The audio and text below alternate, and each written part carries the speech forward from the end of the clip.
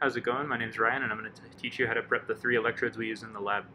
To start, you're going to grab your counter electrode, which is made of platinum, either wire or foil.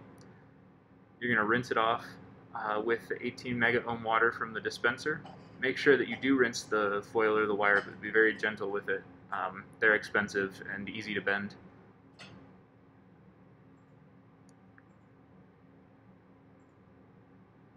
Then you're going to grab a chem wipe and very carefully making sure that you're not wiping the wire or foil dry off the glass, and head over to the torch on the workbench. Now, when you first put the torch into the flame, you might notice that it doesn't start glowing right away. That's just because of some excess water. That means it hasn't air dried enough, so you're just going to pull it out for a second, let that evaporate, and then you can see it starts glowing right away there. Now, in order to store the counter electrode, this is only necessary if it's got a foil tip. If it's a wire tip, you can just leave it out. You're going to drop it in a test tube, making sure that the foil side is facing up towards the top of the test tube. Stretch some parafilm over the top, keep the dust out, and wrap it around to seal it. For the working electrode, before you do anything else, you're going to want to polish it. So to start, you're going to store your working electrodes while you're working with them in 18 mega ohm water, just to keep them clean. You're still going to want to polish them in between use. So to start polishing, grab your alumina. We're using the 0.05 grit for this. You're going to spread it onto your little microfiber polishing pad, and then wet that with some deionized water, preferably 18 mega ohm.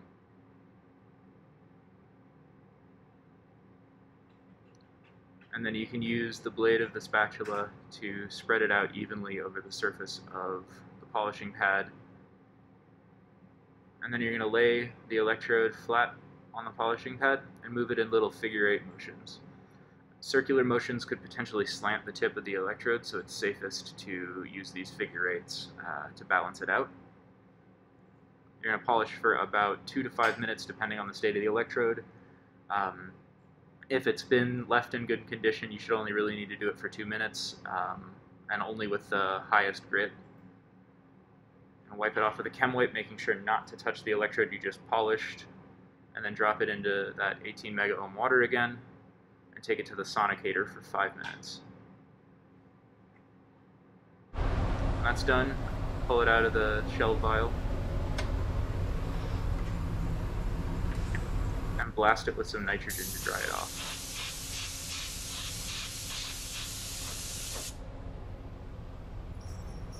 And then when you're done using it, rinse it off and store it back in that shell vial.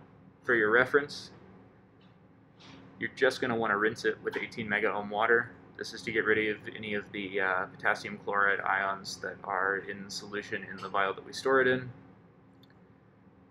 So you're going to hit it with the 18 mega ohm water and then be very careful to dry it without touching the frit.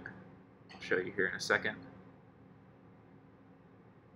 So that little opaque part at the tip is the frit that allows ions to transfer in and out. And it needs to stay wet so that the electrode doesn't dry out. You can see there that I made sure absolutely that I didn't hit it with the wipe. And then if for some reason your reference electrode does dry out, you can repair it. The first thing you're going to want to do is stick it in the refrigerator, and that's just going to free up the joint so that you can open it. 5 minutes should do it. When you're done with that, you're going to grab the electrode with some soft touch pliers from the glass cutting kit, and then I like to use a little C-clamp and just put a little pressure on it with my hand to make sure that it's not squeezing all the way down. Open the electrode, set aside the part with the silver wire, and then you're going to fill a beaker with some of the electrode filling solution, which is saturated potassium chloride and silver chloride. You're going to load that up into a syringe.